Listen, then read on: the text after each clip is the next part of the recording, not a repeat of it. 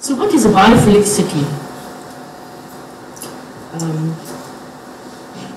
Kenneth preempted it and said that Singapore is a biophilic city. So I thought what I'll do is that I'm going to post a question to you and see whether is Singapore a biophilic city.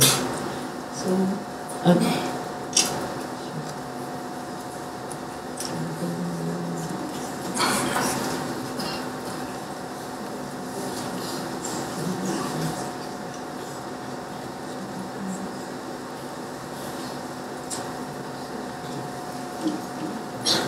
So biophilic city is biodiverse.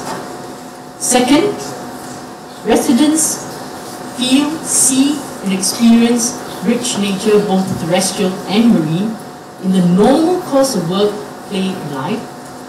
And thirdly, its all-inclusive collaborative efforts are made by the people, so it's got to be all-inclusive. The private companies, the government, to restore, enhance, innovate, integrity of habitats for biodiversity.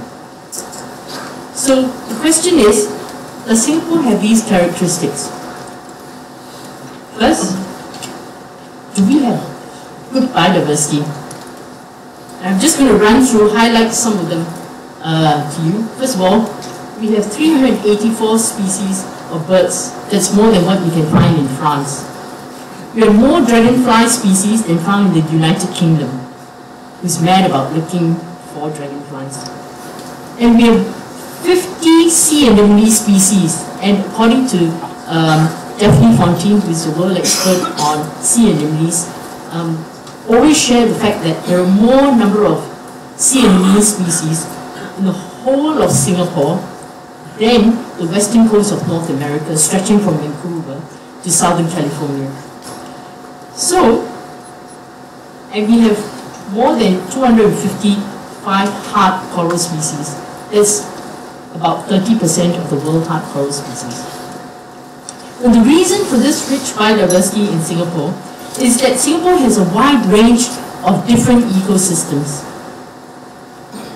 We have lowland dipracarp forests, freshwater swamps, mangroves, intertidal mudflats, and coral reefs. And more important, we also have banded leaf monkeys. Sorry, this is actually a time lapse. It's not three banded leaf monkeys doing a Cirque Soleil act, but it's just that we put three pictures together. Yeah, okay. So the banded leaf monkeys, I'll talk a little bit more about how they make use of our very interesting tree arts, tree-lined arts too. We also have hornbills, not just in the forest, but it is flying past. So if you happen to be sitting, bored, waiting for the bus at Dhoby Ghaut, you probably might catch a glimpse of it. Otters. The otters are found in not the pristine streams, but along Bishan Park, Bishan Ang Mo Kio Park, which I think Lena is going to talk about.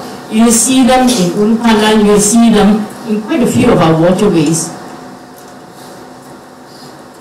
Plants, orchids. We have reintroduced orchids. The Metaphyllum tiger orchid, which is one of the biggest orchids in the world. It's found, if you recognize it, it's actually along Napier Road, just outside Glen Eagles Hospital.